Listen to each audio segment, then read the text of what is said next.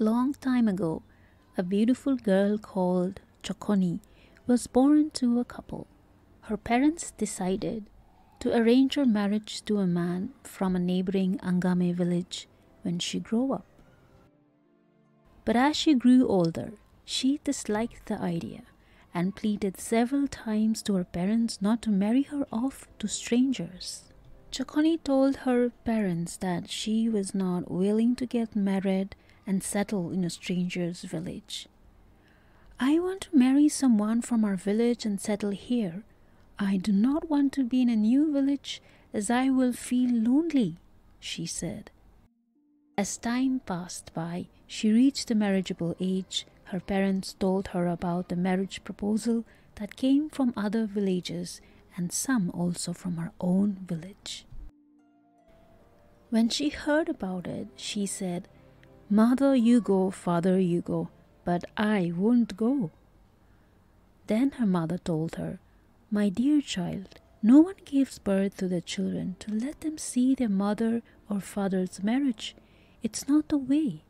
Be it waging war, building a house, or cultivating a new field, it was a custom to consult dreams." Thus, one night, Chokhoni had a bad dream. She woke her mother up and narrated her dream. "In my dream, a group of bees pulled a strand of my hair from the center part of my head and flew away," she said. Her mother told her that the dream is not a bad omen, but it is a kind of prophecy to her, and she said that she will give birth to a baby boy after her marriage. At first, she was reluctant to believe her mother, but as tradition, she waited again for the next day to see what will be her dream. This time, she dreamt of an anonymous enemy piercing her heart with a sharp spear. Her mother interpreted the dream saying that it's nothing but just a prophecy that she and her future husband will host the feast of marriage. Chokhoni was an obedient and innocent girl. She believed her mother's advice and finally she accepted the proposal arranged by her parents. Her father told her that the danger area will be over once she crossed the boundary of the Chovo village stream. She asked her parents to arrange her wedding costumes such as the bamboo basket, rice bear, walking stick, and also to send message to her groom's family to come and pick her.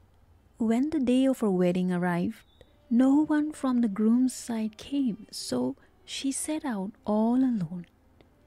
She wore her wedding ornaments and attires, packed her food with meat and rice.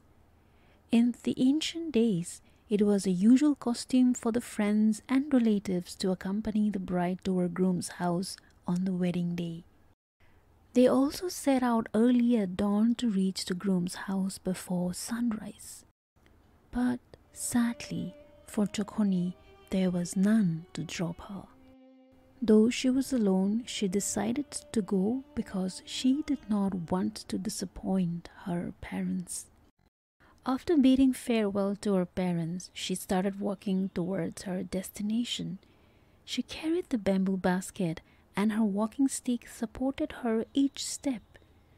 After walking quite a long way, she felt tired and thought of resting for a while, when suddenly a strange suspicious man came from the opposite direction.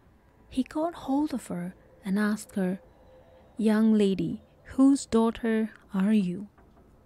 She was brave and composed. She kept calm and did not reply to him.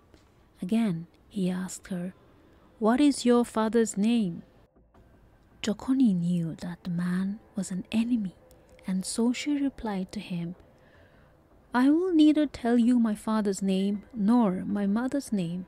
I will not tell you my name because I know you will not release me." The enemy replied, "If you tell me your father's name, I will release you." But she refused and she told the enemy that her name is Chokhoni and her brother's name is Junio. She told the enemy that her brother will surely avenge her death. She was not sure when her brother will complete his agrarian work in the fields and return back to their village. But when he heard the news of her death, he will surely avenge her.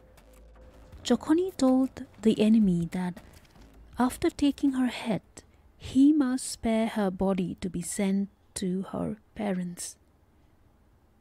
But the enemy was merciless.